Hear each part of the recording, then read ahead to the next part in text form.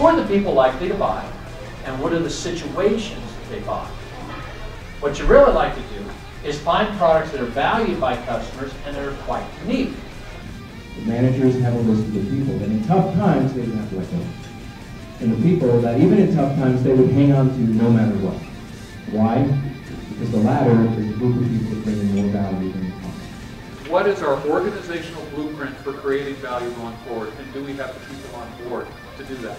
On the other side of the table, if he's saying win-win view, he's trying to win everything. Really what I've learned in starting Zinc and what we've done is that the passion really does need to carry through from the conviction of the founders to every employee.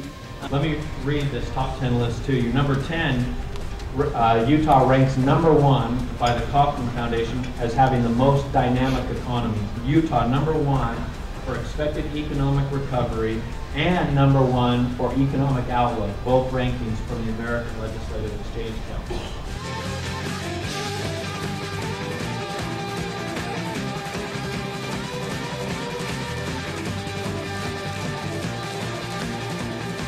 But this team of visionaries got together and decided that they could make a difference to that workforce that we've been talking about, and doing it by opening doors of opportunity by teaching literacy and language to students throughout the world.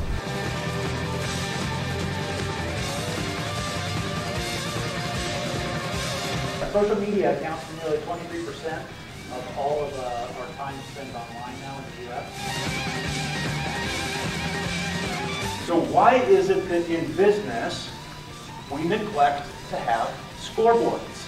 Ask yourself this question: can a user accomplish their goal? Now, realize it's not a goal and it's not your goal, it's their goal. I was a good salesman. It really was a good salesman.